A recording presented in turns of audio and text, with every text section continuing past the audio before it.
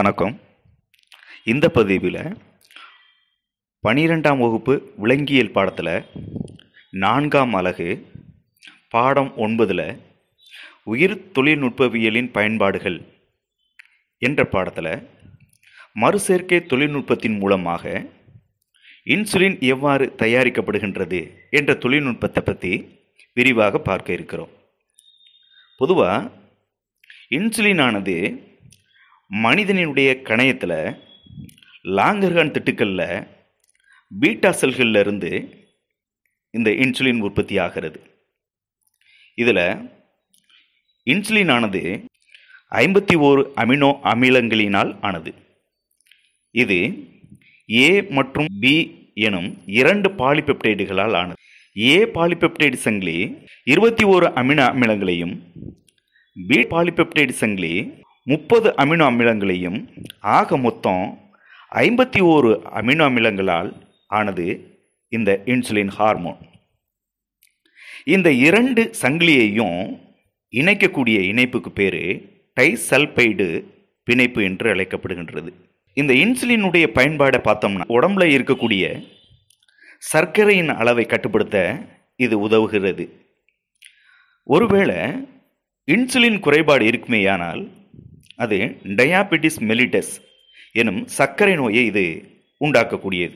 சரியான சிகிச்சை அளிக்காவிட்டால் இது மரணத்தை கூட ஏற்படுத்தக்கூடியது. இப்படிப்பட்ட இந்த இன்சுலினானது எவ்வாறு மறுசேர்க்கை தொழில்நுட்பத்தின் மூலம் உருவாக்கப்படுகின்றது என்பதை பற்றி இந்த பதிவில் படிப்போம். இன்சுலின் உற்பத்தி செய்யக்கூடிய ஜீனை மனிதனின் டிஎன்ஏ பிரித்து அதை எஸ்ஸெரிஷியா கொலை, அதாவது ஈகொலை என்னும் பாக்டீரியாவினுடைய பிளாஸ்மிட்டோடு இணைத்து பொதுவாக இன்சுலின் உற்பத்தி செய்யப்படுகின்றது. இந்த தொழில்நுட்பத்தை இப்போது பார்ப்போம்.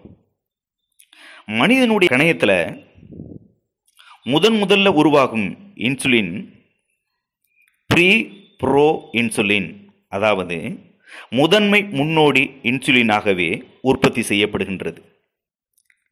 இதில் ஏ பாலிபெப்டைடு, பி பாலிபெப்டைடு மற்றும் இது இரண்டையும் இணைக்கக்கூடிய சி பாலிபெப்டைடு ஆகிய 3 வகையான பாலிபெப்டைடுகளும் இணைந்து காணப்படுகின்றது.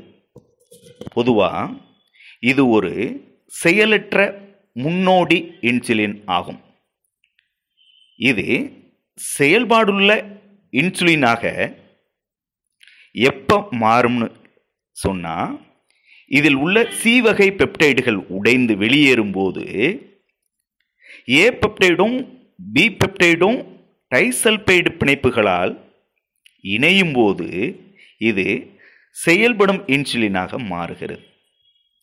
இதன் பிறகு ஏ பாலிபெப்டைடுகளை உருவாக்கக்கூடிய டிஎன்ஏ துண்டுகளையும், பி பெப்டைடுகளை உருவாக்கும் டிஎன்ஏ துண்டுகளையும் தனித்தனியே எஸ்ஸெரிஷியா கொலை பாக்டீரியாவில் உள்ள பிளாஸ்மிட்டுகளுடன் இணைத்து ஏ பாலிபெப்டைடுகளையும் பி பாலிபெப்டைடுகளையும் தனித்தனியாக மறுசேர்க்கை தொழில்நுட்பத்தின் மூலம் உற்பத்தி செய்யப்படுகின்றது. இந்த 2 பாலிபெப்டைடுகளும் டைசல்பைடு பிணைப்புகளால் இணையும் போது அவை ஒரு செயல்படும் இன்சுலினாக மாறுகிறது. இந்த இன்சுலின் ஹிமுலின் என்ற பெயரில் 1986 வணிக பெயரோடு சந்தையில் முதலில் விற்பனை செய்யப்பட்டது.